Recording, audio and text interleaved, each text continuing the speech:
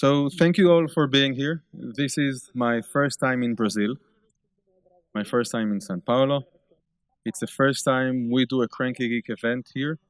This is our first one in Brazil and the sixth one that we did overall. Kranky Geek is an event around WebRTC development for WebRTC developers. We create the content, we bring the best speakers that we have in the industry in order for the people in the room and for the people that watch the YouTube videos later on to be able to learn more about WebRTC, what can you do with it, and how can you achieve the things that you want to do. So you can go to krankygeek.com for future events. If you go to YouTube and search for Kranky Geek, you will actually see a lot of the sessions that we've already done in the past. This is our second event this week, or in the last 7 days. We came here directly from San Francisco, where we had an event where the focus was WebRTC for mobile developers, or how to run WebRTC on mobile. I'm Tsahi Levy. I run a blog called Blog Geek Me. With me doing these events are Chad Hart. Chad Hart's come from Voxbone, and he's the editor, or the chief editor of a website called WebRTC Hacks. If you do development with WebRTC, that's the place to go. Out in the back, we have a guy called Chris Kranky. Most of you have already seen him more than once today, I'm sure. If he haven't caught you for a photo, for a talk, or for asking your name, you should go say hi. What we're going to do in this event this time is to deal with the basics around WebRTC. We've ran these events a few times, and then we've understood that there are things in the basics of WebRTC that we haven't covered, never covered in these events, but also there are things in WebRTC that we couldn't find great content online that is available. So we've decided to bring this content to you, so you'll be able to enjoy it. So, this is what we're going to do. The sponsors that made this event happen, first and foremost, Google. Google is running this event with us from the beginning, each time, giving us the facilities, the location, and the assistance, all of the assistance around this event. So I'd like to thank Google. Other sponsors that we have include Twilio and TalkBox. They came a long way with us for these events, and they were also in San Francisco last week. And specifically on this event, we have additional 2 sponsors. WebRTC Ventures, that deals with consulting and outsourcing of development related to WebRTC, and Tsahi, that has tools for analyzing live calls in WebRTC. We will have sessions from both of these vendors and also from TalkBox later on today. So what do we have today on the agenda? First, I'm going to talk about WebRTC use cases, to explain where we started and where we are going when it comes to WebRTC, and show a few examples that we have on the market of how WebRTC is being used. Then, we're going to discuss about the WebRTC basics. Are there people here that know what WebRTC is? Know well? Okay, those that this is the first time they hear about WebRTC, and they're here for lunch? Okay, so this is where we're going to cover what WebRTC is, how you use it, the APIs, how they look like. Then we're going to move on, and Chad Hart will give an explanation around servers and WebRTC. WebRTC is a peer-to-peer type of a protocol, and this is what you usually do with it. But at the end of the day, you need servers. Nobody will tell you that, but it actually requires a lot of servers in the backend and different types of them. And that will be the main topic of Chad's speak. Then we're going to have a break, so we can actually have lunch. And afterwards, we'll convene back here, where we'll have a very interesting talk by Google about scaling the signaling part of WebRTC. It's easy to get a WebRTC server running and do your signaling, but it's a different thing of scaling that up and doing a large production-based service. And he will go over some of the aspects that relate to that. From there, we'll move on to a session by TalkBox around what are the main issues and the main complaints that you will see on the market by users that use your service, and what to do about these complaints, how to debug them, how to assist your customer, and how to make sure that it doesn't come with that complaint ever again. Then we have called Tsahi. Yes, and Varun there will introduce us to the GetStats APIs, how to use that, and what you can do with it. This is a very important part of a service once you go into production, something that you usually miss in the first run of your service, and then we'll add on later. So you probably need to know about that in advance. Last but not least, we will have Fippo. Fippo comes from Appearing, and he usually comes with us to all of these events. And this time he's going to talk about the WebRTC internals, what you can find there, and how to use that to debug services and to troubleshoot issues. Last but not least, after the break, we will have Niklas Blum, the product manager of WebRTC at Google, discussing where WebRTC is, what Google sees in WebRTC, and what the roadmap in the near future is going to look like for WebRTC. So thank you for being here, and I hope you'll enjoy this day. I'd like to start with WebRTC use cases. And before I dive into what WebRTC use cases really are and where the interesting innovation and services come from, I want to start from communication and where we began.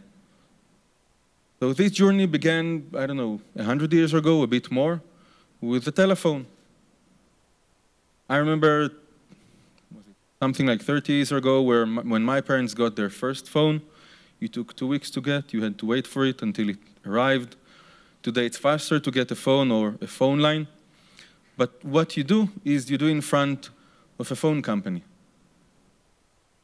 Now, things progressed. We had these nice analog phones in the past, and then we moved on to digital phones that run on different types of networks. It's no longer secret switch networks. We've moved to IP-based networks, and we can run these communication or these calls through the internet.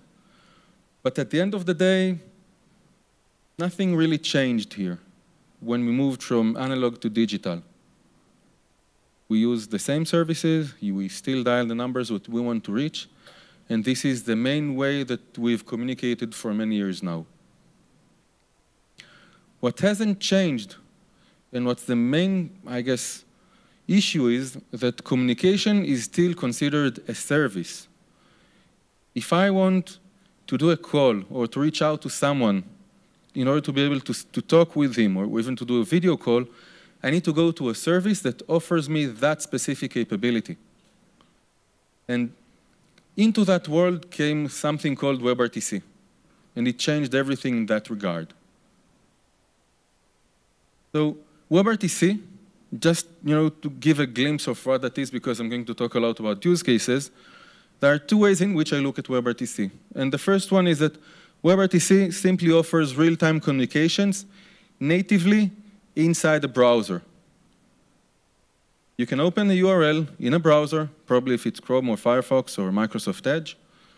You just open a URL, and magically, you get connected to someone, and you are able of doing a voice call or a video call or a web session or whatever it is that you are trying to achieve. And you don't need to download anything or install anything to get that done. Now, this magic happens because WebRTC, at the end of the day, is a media engine. It's a media engine that allows us to take audio and video inputs that come from our device, either a phone, a laptop, a desktop, from the microphone and the speaker, encode that, compress it, and send it over a network to someone else. That's a media engine, for me at least. And WebRTC is such a media engine that has JavaScript APIs on top of it that are part of the browser. That's the implementation that you get. So we have WebRTC. It's inside the browser. It allows us to do these calls over URLs. What does that really mean? How does that change anything? So the first one is it reduces the barrier of entry for anyone that wants to offer communication services. I guess I'm around 15 or 20 years now dealing with voice over IP type of technologies, probably 10, 20 years. So my upbringing comes from voice over IP. I know it HTTP3s, SIP, SS7, and all of these curse words that are used in the telecom industry. Now, if you wanted to join my specific small club, now I can actually see. Can someone close the lights? Some of you are already sleeping. I don't know, interfere. So if you come into my small club of voice over IP, then there are things that you need to know, learn, and understand. Okay?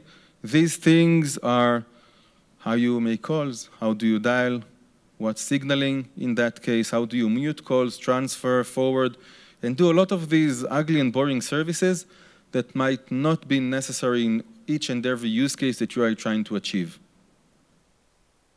And now, it's built using JavaScript. If I want to build a service, I can just use JavaScript. And there are more JavaScript developers than there are VoIP developers. So we've reduced the barrier of entry into this field and enabled a lot more people to get into that field, people that were never taught what voice over IP is, and that's a good thing, because they don't all now think the same. And the only thing that you need to do today in order to build a service is to start from, I have a dream, I want to do this, and now how do I reach that? The second thing, and not less important, it reduces the friction for the users. Everybody here ever use Skype? Okay, did you have to install something to get it up and running? You had to sign up, to sign in, to put a username, to add friends into that. So there's friction with the user. The user needs to be a part of that service in order to use that. So as a business, it's hard to use such things because there are closed networks. And there's a friction between me and what I need to ask my customer to do in order to reach me. And this is something that I don't want.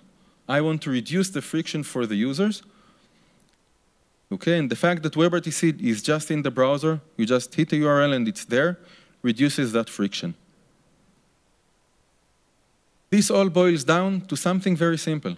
If we started with communication being a service, if I want to communicate, I need to go to the phone company.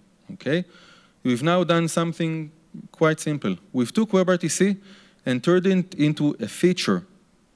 And now it's a feature of another service. Okay?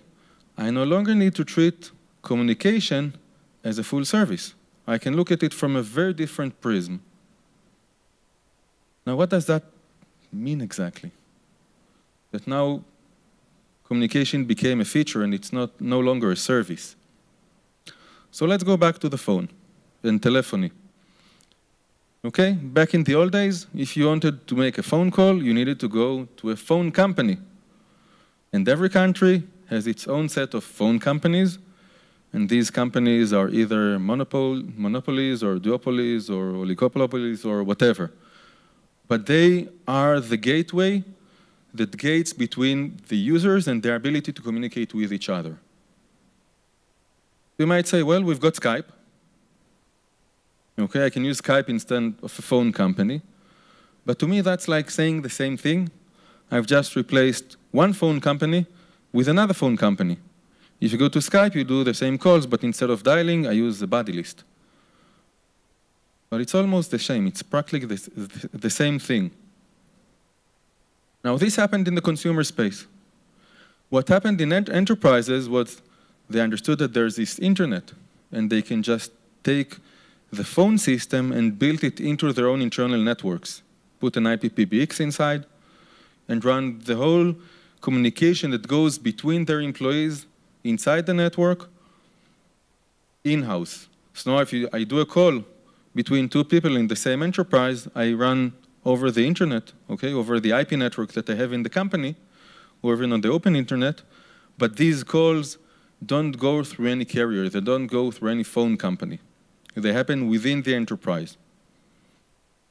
That's usually called unified communication, and then I can do emails, messaging, some phone calls, video calls, conferencing, which is nice, but it's closed to the network and to the enterprise. And enterprises needed one more thing. They need to be able to reach out and communicate with their customers. So how do you do that? You build a call center. You put agents. You let them speak to customers. And for that, you usually put a different infrastructure and a different set of phones and PBXs and infrastructure to do that. And reach a point where what we have is, well, C2C, communication across consumers, happening through phone companies. We have businesses to businesses using unified communications, and businesses to consumers, B2C, going through call centers. It ends up being 3 different communication services, where what you do is communicate. And what it means is that at the end of the day, we did change the underlying technology. We now use voice over IP. We don't use circuit switching. But we haven't changed the user experience or the need to look at communication as a full-fledged service. And then I have a question for you. Uber, as a company, who are exactly the employees? Who are the customers? Where do you place the drivers? Are they customers, employees? Are they partners, suppliers, vendors? The riders. If I take an Uber to somewhere, am I a customer of Uber? Am I a customer of the driver that is now serving me? Is that a B2B interaction between the driver and Uber? Is that a B2C interaction where I try to reach out to the driver because I can't find him or he can't find me? Okay, we're at a point in time where this whole notion of interaction within a business or between businesses to customers is changing. It's hard to draw the line where things start and where things end. And it's not just Uber. If you go, you can find a book about the Uber of everything.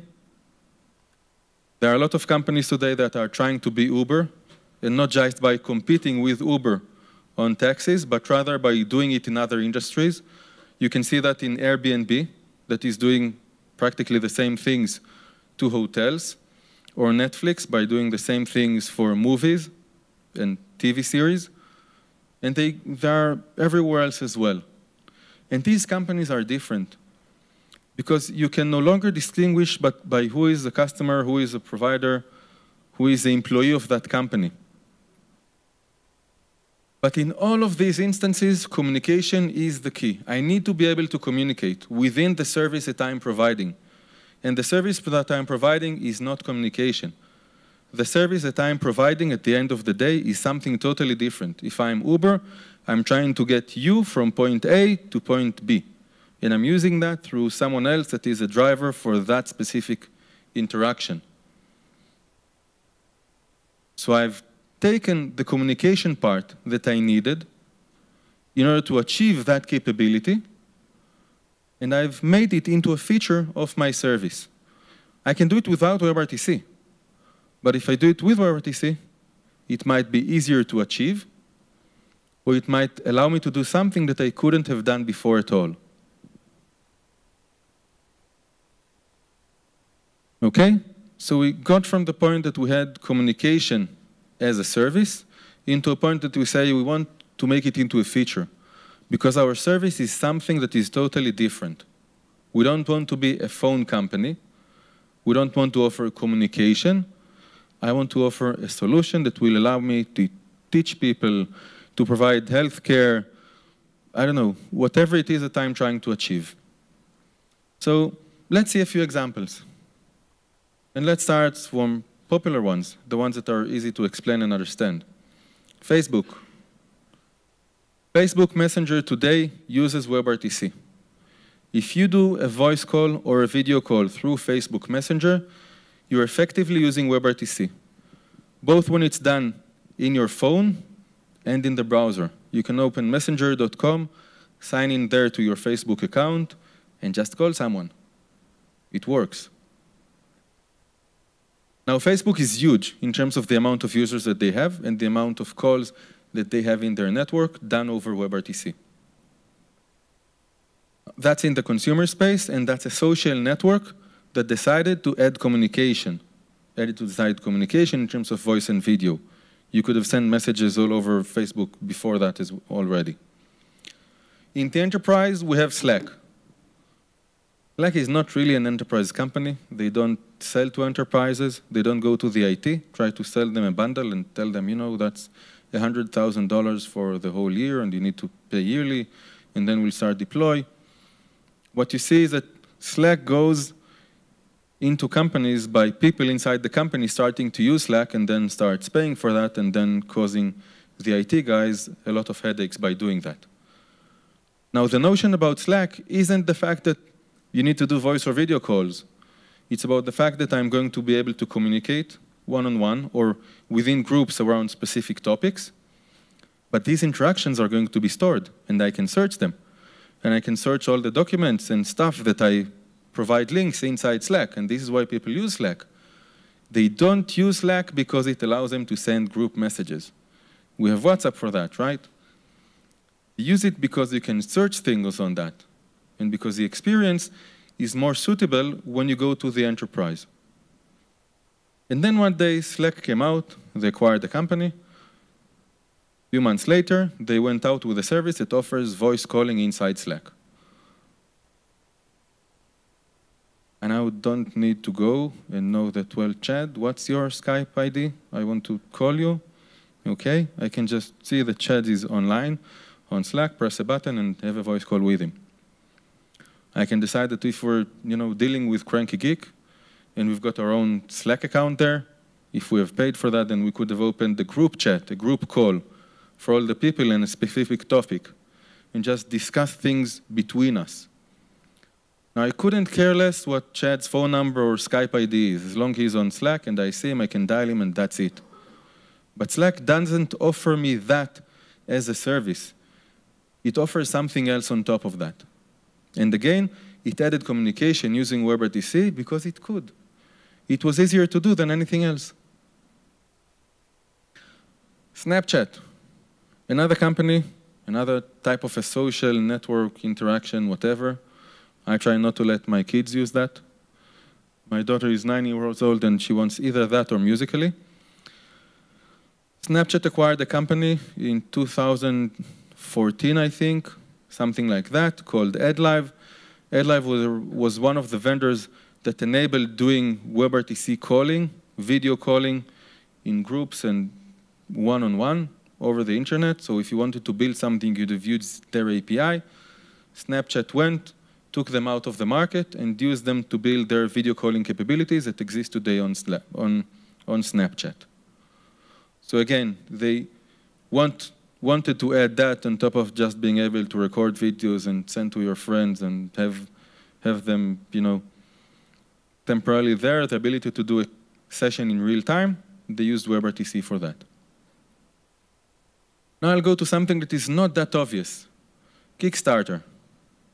Kickstarter added a new feature in the last, I think, month or so, and that is the ability that if you run a campaign in Kickstarter and you've got a large audience and you want to tell them, here is the thing that I'm doing, you can hold a live event on Kickstarter about your campaign.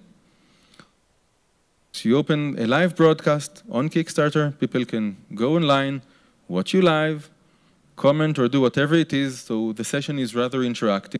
So you might say, that's easy. These are cases that are still either large or communication is still a large part of that. Social networks, at the end of the day, needs to be able to enable people to communicate. So you can argue that social networks are actually a kind of a communication service, and adding voice or video calling into that is still a communication service. So there are other services that you can build with WebRTC as well. And that's like a list that I had about a year ago. I just placed it on the website, on my website in one of the posts because it was interesting. So things you can see there, things like document sharing, hospital clowns. I had a company in the Netherlands come to me and say, well, we're, hospital clowns. We go, we cheer up kids that are in the hospital, but we want to do that also for kids that are at home and can't go to school and are stuck at home. We use Skype today, we don't like it, we want something else. You can build it with WebRTC. And there are many such different use cases out there.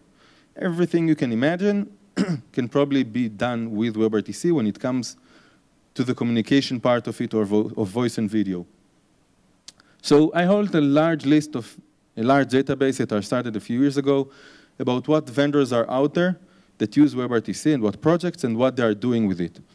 Now, what you see in this chart is the different segments of what companies are doing. And if you look at almost half of it, from video conferencing through customer management, telephony, collaboration, unified communication, that's all communication as a service. The service that we have on offer for you is communication. Come to us, get that type of a service. The interesting part, though, is the other, which I'm not going to touch now. There are just too many things going on there with WebRTC. I'm going to look at the verticals. So around 17% of the companies that I look at are inside a specific vertical. They use communication to solve a specific problem that is unrelated to communication directly. And there you can see this mix-up. So a lot of healthcare companies use WebRTC. They do things with it. But the service isn't communication. It's offering a health service. The same in education. A lot of companies do in education. One of the main use cases there, we're going to teach you English. How are we going to do that? We're going to take students in China, India, Brazil, wherever, and we're going to bring them to teachers or just to people that will speak English with them from the US or from wherever. Or you know what, let's do the opposite. I'm going to teach math, and I'm going to teach it in the US. And I'm going to use teachers in India because they cost less. And I'm going to do it through my service, which is education. Experts market. I'm going to teach you something. I don't know what it is, but we're going to do a one-on-one session or, a large session. If you want to take guitar lessons, you can go online, find that, and learn guitar from someone that will teach you that specific thing. Same for taking a yoga lesson. Why not? And if you look at the education, so I handpicked a few examples for you, so it wouldn't be too high level or too abstract of what you can do with it. There's a company called Proctor Exam. They offer proctors. It's a word that I learned about a month or two ago because I saw these type of companies. What they do is bring a person into the room when someone does an examination to make sure that he doesn't cheat. Now, how do you do that online? You go to the student, you have a camera in his machine, that camera is working, and now someone is watching that boring video of that person taking the exam online. And we can decide not to watch it, we can just record it, for example, and use it later if we assume that someone cheated. And we can do other things with it. So communication isn't the service here, but rather knowing that someone hasn't cheated. Vedantu. Vedantu in the education space, located in India, startup vendor. What they do is offer the ability to do one-on-one sessions in the education space inside India. For me, that was weird. Like, who's going to pay for one-on-one sessions in India? Like, there are billions of people there. They should do only group sessions. So no, they do one-on-one. That's their target market. They are aggregating different teachers. The teachers aren't their employees. If you want to be a teacher that runs through Vedantu, you can just sign up for the service as a teacher. And then you get ratings there. You get rated by the students that come to you. And that's how you build your name inside Vedantu as a teacher in the education space. Similar to how Upwork works for developers, designers, and these kinds of things. Healthcare. In the healthcare space, this one is something from Israel, my country. There's a company called Femi Premium. They build the backend services for a lot of the healthcare providers in Israel. Clalit, the company that has this mobile application, is the largest HMO in Israel. They provide healthcare services through the government to people in Israel. They have over 1 million subscribers to their service.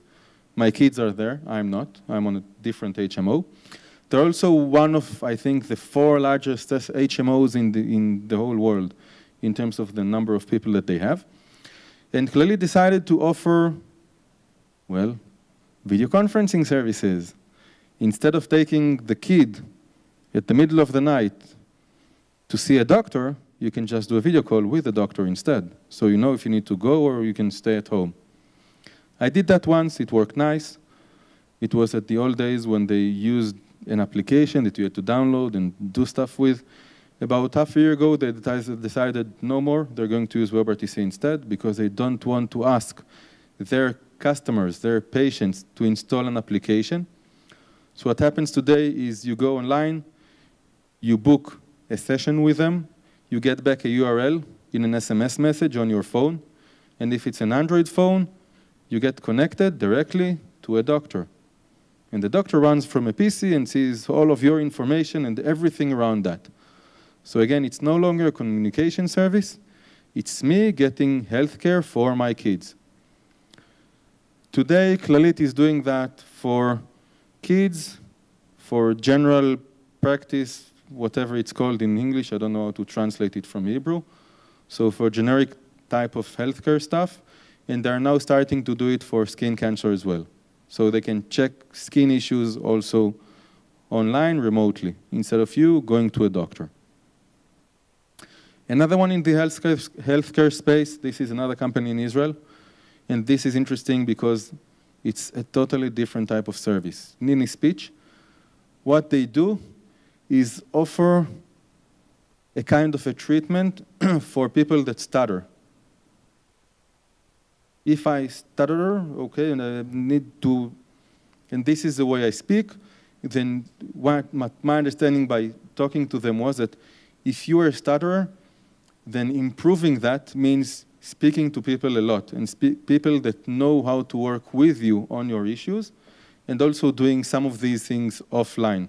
So they have a nice app that does that and allows you to do your own self-exercises, but also talk to people that this is their job, to assist you with stutter. And again, the service is no longer communication. It's something different. Moving to a different area, I want to look at financial services. I'll show two different examples here as well. So the first one is going to be Symphony. Symphony is similar to Slack. What they offer is a kind of a messaging service, but based for the financial market. So you can see stock ticks, information, and all of the things that you would see with a large Bloomberg display that has all of that stuff. They've recently added video conferencing to that, using an open source framework called Jitsi Video Bridge. So now I can have group calling in that. I have no clue what they're going to use that exactly for, but they've decided to add it. Why? Because, you know, we can do that now. Why should I book a call on WebEx to do something when I can do that within my own financial specific service that I offer to my customers? So communication for me here is, again, a feature of what I give to the customer. I want to close the use cases with this one. This one is a Turkish bank. The bank is called TEB. It's a large Turkish bank, and they've opened a new type of a startup-y bank called Septeteb, or however you say it in Turkish. And this is an online bank, only a digital bank. There are no places you can go to. Everything happens online, and they try to provide a different type of a service to their customers. And one of the things that they do is allow you to book a video call from your desktop with someone at the bank, with an agent at the bank. So you can do that in a regular bank, but if the whole bank is digital and it's targeted to a very specific niche of the customers that are out there, then this makes a lot of sense. So it's a, banking service, but communication is embedded into it. Again, just because we can, and it makes sense. And my question to you is, what are you going to build with WebRTC today? What is the use case that you are thinking about that might be totally unrelated to telephony, that WebRTC can enrich that interaction or that experience that you give to your customers through your service by improving what you offer and the communication that you get between users, customers, suppliers, or whatever it is that you define your target market and the audience that your service is going to interact with. Thank you very much.